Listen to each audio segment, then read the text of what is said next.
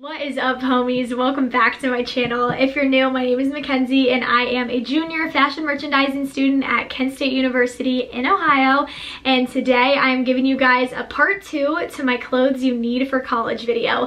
I actually shared one of these in my back to school series last year and it is one of my best performing videos to this day. I get so many views and questions on it even still over a year later. So with it being my back to school series going on right now, I figured why not share an updated version of this. I had a normal freshman year, and then last year I actually had 100% of my classes online due to COVID. So I definitely had like a different school experience, and I realized that some of my closet essentials definitely changed. So today I'm going to be giving you guys everything that I think that you should pack for your college experience. Keep in mind that I do go to school in Ohio, so I am in the snow belt. It's definitely snowy and colder where I live a good chunk of the year.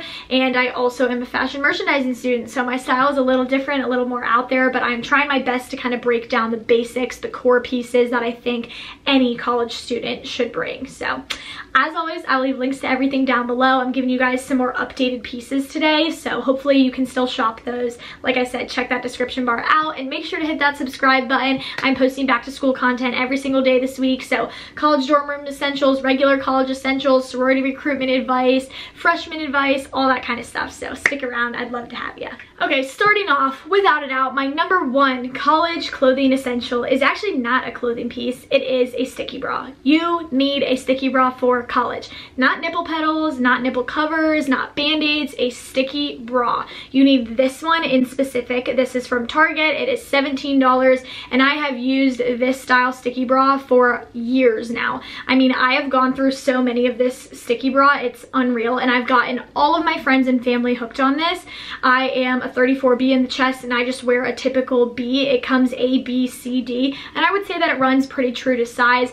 These work wonders, okay? They are super sticky, and if you take care of it, this should last you around 50 wears if you are taking care of it the right way. Don't get me wrong, by wear 50, that thing is barely holding on, but these are awesome for backless top, things with bustier style cups, things that are trendy and fun and cute, but you still need a little support in, or perhaps your shirt is a little see-through. You're going to want the sticky bra. Trust me, I promise you. Okay, next up, you are going to need basic tops in both black and white. I get questions all the time on how to build a versatile wardrobe that can work for any occasion, and I will preach this tip until the day I die. Black and white. There is nothing that these two colors can't go with. I highly recommend getting a short tank top and then getting a longer, fuller length tank top that has a high neck. I recommend getting a fitted t-shirt, and I recommend getting a looser t-shirt. And then I recommend getting both of those styles in bodysuit format.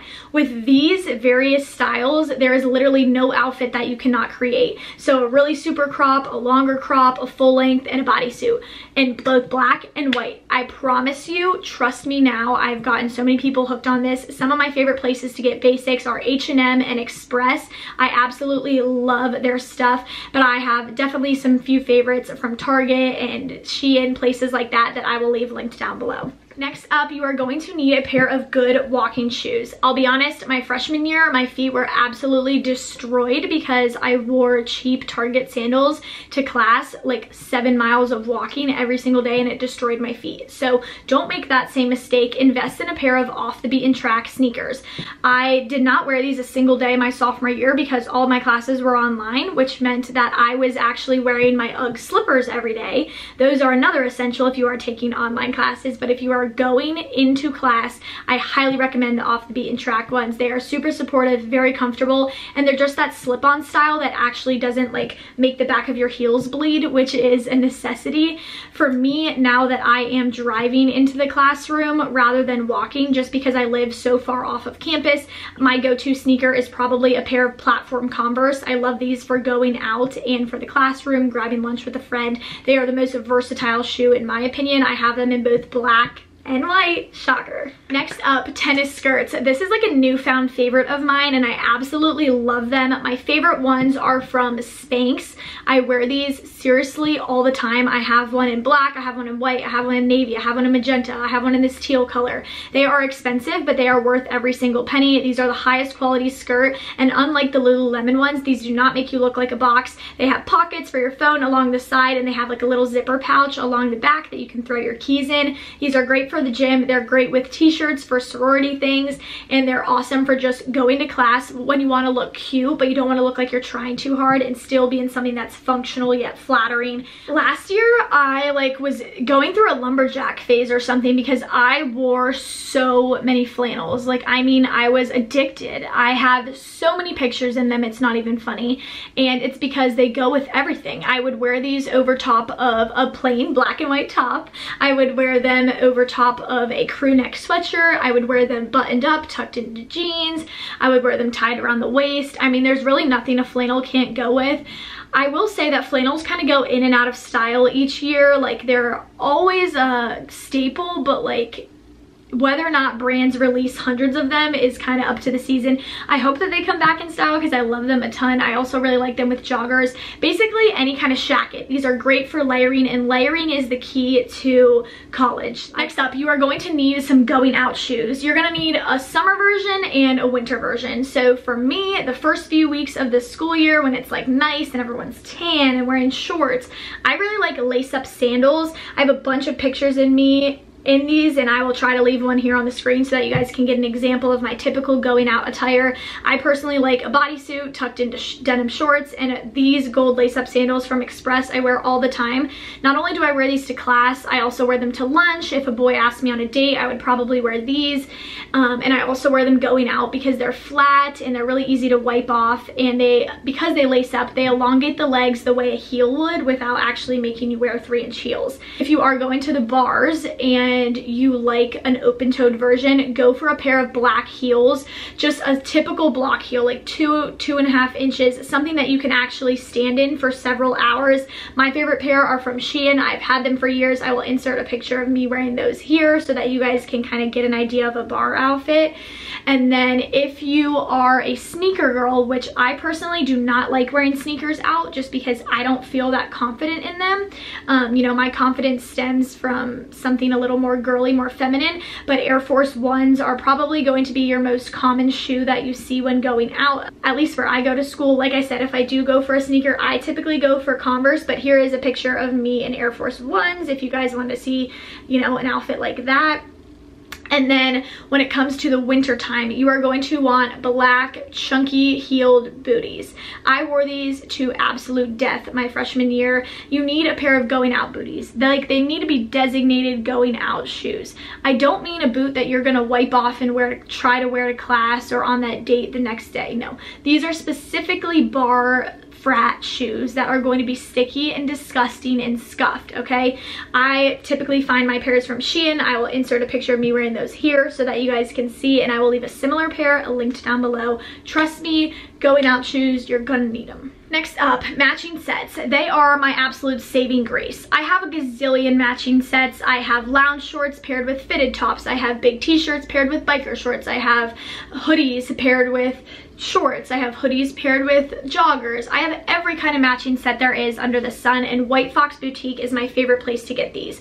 100 of you guys are going to comment down below and say that these are too expensive and blah blah blah blah blah, and then when I share a Shein version, you're going to say that's unethical, it's too cheap. I just simply can't win with you guys. I'll try to leave both linked down below, but White Fox is definitely my favorite place to get these sets, and they are pricier. I'll leave my coupon code down below, but they are worth every single penny. These are such high quality and they launder really well, which is key. You want something that no matter how many times you wear it, no matter how many times you put it in that stupid cheap college washing machine, it's not going to be ripped apart. I love, love, love their stuff. And why matching sets are so great is because you're wearing loungewear, but you look polished, you look put together. If you need to leave the house, it's not like you're bumming it super big. And matching sets are great because you can mix and match them. You can wear the top with a pair of jean shorts. You can can wear the bottoms with a basic white and black tank top. You can wear them together. You can leave it open. There are so many ways to style them, and in college it is all about getting the most bang for your buck. So these are going to be super versatile. And I realized my sophomore year with 100% of my classes online that I just wanted to be comfy, and I ended up dressing in loungewear more times than not. Stop packing like every nice puff sleeve top that you've ever owned. You're not going to wear it. I'm telling you this as a fashion major who runs a fashion blog of 6 years, who loves to get dressed up. You're not going to wear it, okay? I have plenty of nice outfits that I've worn to class. You guys can see all of my outfit of the days over on my website, styledbymckenz.com, but more times than not, I am in something that is super basic, comfy, functional. Black jeans. Do not underestimate their power. If you do not own a pair before going to college, you are going to be screwed. You need to buy a pair, and I highly recommend getting them from Express. That is my favorite place to shop for denim. You probably don't need as many pairs as me. I have a pair of skinny jeans, I have a pair of ripped skinny jeans, I have a pair of cropped flare, I have a pair of straight leg, boyfriend, mom jean, you name it. I have every kind of black jean under the sun. My sophomore year I had an entire drawer dedicated to black jeans. What's so funny about it is that when I'm at home, I never reach for black jeans, literally ever. Like, I never wear them. When I'm at school, I wear them all the time, and everyone around you will. They are the ultimate going out attire. You cannot go wrong with a black bodysuit that's a little slutty but still cute, with black jeans and a pair of black booties. If you are going to Kent or a school up north or to a school anywhere where it snows, you need a parka. You are going to want a long poofy parka that goes to your knees and has a removable hood. The hood is key. You want it to be able to remove itself, because some days it's snowing a foot and you're walking to class and you're gonna want it, and other days it's just freaking 5 degrees outside and it's not snowing, but you just like don't want the hood like bunching up on your backpack, and that's why I like it. Mine is from Columbia and I love it. I don't believe it's still in stock. I'll try to insert a picture of me wearing it here, but I recommend getting a parka and then getting a regular puffer coat. Something that is short, it's cute, it's trendy. This can be somewhere from a store like Shein or Target or somewhere like that, because a lot of darties you will wear these puffer coats too, but they're also great coats to throw on when you're running to get your mail or to the dining hall or to the gym. You're not going to want your parka all the time, but it's necessary to have both. Okay, and then my last two things that you definitely need for college are claw clips. I, like, especially with online school, never wanted to do my hair ever because I just sat inside all day and nobody saw me. And it's also it's really good for your hair, you know. It's a healthy thing to do, to not be washing it every day. So I recommend claw clips. It's a really easy way to get your hair out of your face, and it just looks like cute, you know, like it's just good, okay? And then next up, you're definitely going to need a crossbody bag, something that you can cross across you. That's why it's called a crossbody, and that is large enough to fit your phone, your keys, your wallet, and I think your water bottle. Your water bottle is key. I like wanted all this stuff for the gym every day, but like I hated carrying it all in my hands. So I got a crossbody bag that was like deep enough to fit a plastic water bottle, and I brought that to the gym every single day. I brought it to the dining hall all the time. Obviously I'm a little different because I wanted my vlog camera with me 24/7, and it's hard to carry your vlog camera everywhere, but I recommend something that, you know, can fit the necessities. Cute small bags are like cute, but they're nothing more than that. They're not functional. Bring a crossbody that's functional. A lot of schools you don't bring a purse to the bars or when you go to the frats, but I know some schools do, and for that you'll want a crossbody as well. And then while I'm on the topic of accessories and I'm thinking about it, gold jewelry. It changes everything. Simple, dainty gold jewels. You need a pair of gold hoops. If you don't have them already, you need them. I'll leave this pair linked down below. And then layered gold necklaces. They dress up literally any outfit ever. I get all of my jewelry from Ana Luisa. It's where my rings are from. It's where these bracelets that I never take off are from.